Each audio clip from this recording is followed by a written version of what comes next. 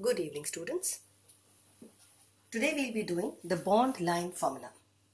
There's a specific way to go about the bond line formula for carbon compounds. The steps are carbon and hydrogens bonded to them, not to be shown, which means your bond line formula will have no C in it, neither would it have the hydrogens which are attached to those carbon atoms, any of the carbon atoms. So neither will you write the carbons nor will you write a hydrogens attached to it. Heteroatoms. Now, by the word heteroatoms, I mean something like sulfur, chlorine, fluorine, nitrogen. That is, atoms other than carbon and hydrogen. And the hydrogens which are bonded to them, if any, then they are to be shown. So, your bond line formula will not have carbons and the hydrogens attached to them. But if there is any heteroatom other than carbon, and if that particular atom also has a hydrogen attached to it, then that hydrogen is to be shown. The heteroatom is also to be shown. Chain of carbons will always be written in a zigzag format. So when you write 10 carbons, so it would be something like 1, 2, 3, 4, 5, 6, 7, 8, 9 and 10. Each of these vertices refers to a carbon.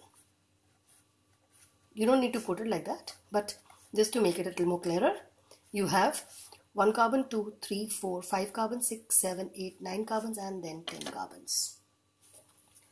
The bonds between the carbon atoms need to be written, but these bonds are to be mentioned. That is why the formula is bond line formula.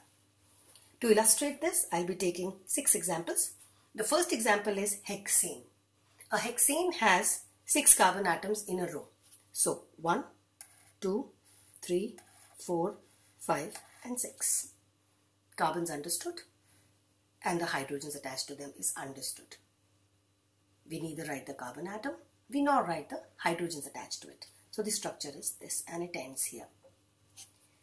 2-methyl pentene, 5 carbons with a double bond. The positioning of the double bond is not given, which means it is at the first position. 1 carbon, 2 carbon, 3 carbon, 4 carbon and 5 carbon. 5 carbons done. Second, the first carbon has a double bond. That is why your ene is done. The second carbon has a methyl group. This is your second carbon and this becomes a methyl group. This is 1 carbon attached here, shows it's methyl. Hydrogens are not to be shown. Carbons are also not to be shown.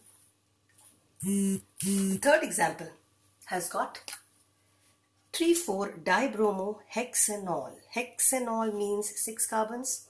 All means an alcohol OH group. O becomes the heteroatom. Position of OH is not given, means it is at the first position. Third and the fourth position have a bromo and bromo needs to be mentioned because it is a heteroatom. 1 carbon, 2 carbon, 3 carbon, 4 carbon, 5 carbon, 6 carbon. 6 done. You have an OH attached to it. This is your OH. I'm taking this as the first carbon now. First carbon has an OH. The counting will begin from this side only. First carbon has an OH. Second carbon nothing. The third has a bromo. The fourth also has a bromo.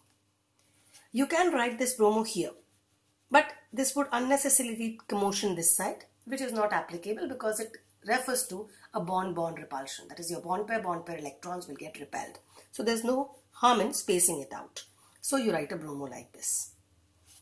The third example, 2,2-dimethyl propane. Propane means 3 carbons and single bonds. 1 carbon, 2 carbon, 3 carbon. 3 carbons done. The second position has got 2 methyls. 1 methyl here, 1 methyl here. That's the structure across. Coming to butanol. Al means an aldehyde. Aldehyde is C double bond O and an H. But means 4 carbons. 1 carbon, 2 carbon, 3 carbon, 4 carbon.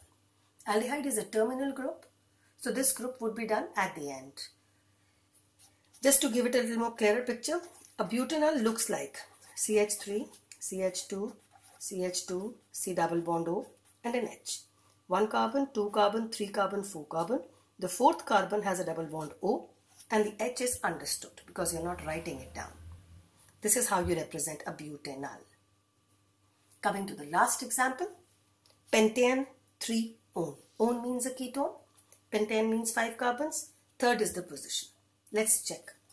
1, 2, 3, 4, 5. 1, 2, 3, 4, 5. The third position has a ketone. rest hydrogens to be satisfied. CH3, CH2, CH2, CH3. Now to draw this structure, 5 carbons in a row. 1, 2, 3, 4. 5 carbons. The double bond O needs to be mentioned. This is how you do the bond line structures. None of the structures you can see has got carbons in it. This is not the bond line. This is the structure formula. No carbons. Heteroatoms mentioned. If at all there is a hydrogen, it is the one which is attached to the heteroatom, not otherwise. Heteroatom here, heteroatom here. So no need to mention any carbons and hydrogens, and you need to only mention the bonds. With this, I end my class on bond line formula. I hope I have clarified some of your doubts. If you like the video, please like it. Thank you.